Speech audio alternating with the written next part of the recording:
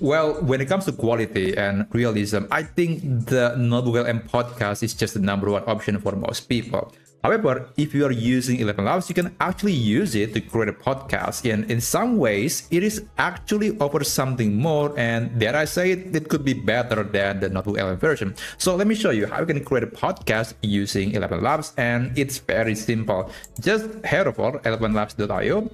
And then let's log in with your own account. And basically here, we have to navigate to a new menu called Studio. Just click this button. And then you can click this option that says create a podcast. Now, there are many ways you can provide the references or documents. You can insert from a document from your computer, or maybe from a URL, or maybe open your existing project. But in this case, I'm going to upload this document that I basically created using Perplexity. And it is talking about the chess principles. Now, I'm going to download this. I'm going to upload the PDF version of it. Just drag and drop. And now you can select the format. So right here, there are two options. You can select the regular conversation where there are two people talking together, or in this case, two AI voices talking together. Or you can just select the bulletin format, which is basically almost like a monologue, just one person or one voice talking. But in this case, I will try something that is resembling the typical format of podcast, which is two people or multiple people talking. Let's select conversation and then select the duration between short, default, and long. I guess I'm going to be using the default option. And let's close this. And here, what's unique about the podcast feature from 11 Labs is you can select your own voice. You can clone your own voice and then you can select that. That is definitely one possibility. And I think it's going to make the content more personal. It's much closer to home and doesn't feel like something that was mass produced by Notebook LM. So feel free to use any voice that you want. But in this case, I'm going to be using this voice. That is the host voice and then the guest voice. And here for the language, I guess I will select English. And you can also specify the focus. Like this is actually very similar in Notebook LM, where you can specify what is the thing that you want AI to mention in the podcast. But in this case, I'll choose to make the content to be more beginner friendly. There you go. And let's click add highlight and click save changes. Now, when you're done with the document, with the settings, etc., just click generate and just wait for this AI tool to produce the podcast based on your content. Now, this process is usually faster than Notebook LM. It is going to take about 2 minutes, but it is only for creating the project. And then later, there are maybe a few things that we are going to do to make the audio sounds a bit better. So I'll skip forward and show you what happened next. All right, so you'll get something that looks like this. And basically, I do recommend to click this button to basically show all the voices so we can easily identify the difference between one voice and another. So it's kind of color coded and it's just making things easier to organize and to look at. Now, before we continue, I do recommend to click this button to play the audio because it will trigger AI to actually start creating the audio from the text. So all those times, the 2 minutes that I was talking about wasn't actually creating the audio. Right now, there is no audio. It's just preparing the podcast. So let me click this play button and just wait for a few seconds until it starts creating the audio from the text. It will start with the first paragraph, second paragraph, etc. Chess might seem like just a board game, but did you know that mastering it actually rewires your brain to think 7 moves ahead? Okay, so that's basically the result.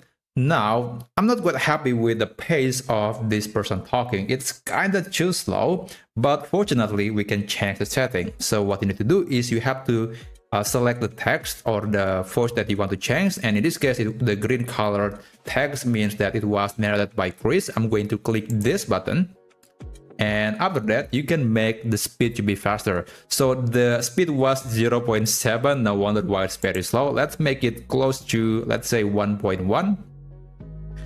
And after that, you can click save. And it will actually recreate all the text that was narrated by that particular voice. Or another option is you can actually just change the voice into somebody else or someone else, some different voices. You can click this button again and you can select a different voice. That's an option that you can try. But in this case, I'm quite content with the selection of my voices. And now, one feature that I do really like is that you can add some sound effect or even a background music into the podcast, which is very interesting. Anyway, let me click this play button again and just wait for a few seconds. We should see, or we should hear a new Chess might version. seem like just a board game, but did you know that mastering it actually rewires your brain to think 7 moves ahead in real-life decisions? Yeah. Today, okay, it is definitely faster. Now you can do further customization. Again, you can change different voice or change the setting. It's really up to you. But I'll make things simple here. I just want to highlight a few features that you can try. So I'll try to add some background music. And recently, 11 Labs actually has released its own AI music reader, and you can actually use that. I've talked about that on my previous video. You can check it out. But after you created a music, you can navigate to this menu that says music, and you can select the audio. So I'm going to put the playhead at the very beginning because I want to make the music to play from the very beginning. Let me click this music button again, and then I'm going to select this music, and it will be inserted into this timeline. Just wait for a few seconds. There you go. Now I guess I'm going to play, let's say, the first 25 seconds or 30 seconds of this audio, so just to give you the preview of the result, and then I'll show you how you can get it as an MP3 file. Okay, let me click this. chess might seem like just a board game, but did you know that mastering it actually rewires your brain to think 7 moves ahead in real? Oh, I forgot to mention that if you don't want to make the background audio to be too loud, then you can select the audio clip and then you can adjust the volume. So that's an option that you can try. Anyway, let's continue. Today we're exploring how these ancient strategies can transform the way we approach modern challenges. That's fascinating about the cognitive benefits. And what really strikes me is how these chess principles apply far beyond the board. Should we break down the most crucial strategies for our listeners? Okay, so let's say you are quite happy with the result and you want to get it to your PC, and maybe you want to share it or upload it on YouTube or Twitter, etc. Now you can click this download button, the export button. You can select the format, either the WAV or MP3. MP3 is actually the format that I do recommend. It is widely compatible, but if you want to get the highest fidelity, then you can select the WAV format. And for the file structure, be sure it is a single file.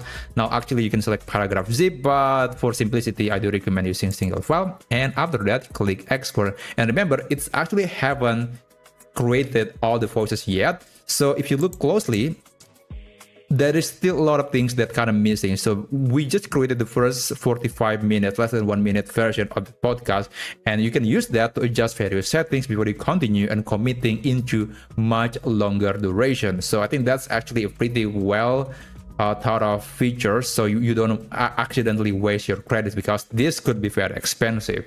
So anyway, let's continue. Click export and then select the single file, the WAV format, and click export.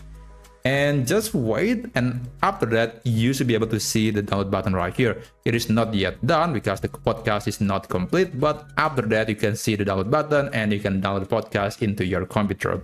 So I guess that's essentially how you can create a customizable podcast using the podcast feature from 11 Labs. Thank you so much for watching, and I wish you a great day ahead.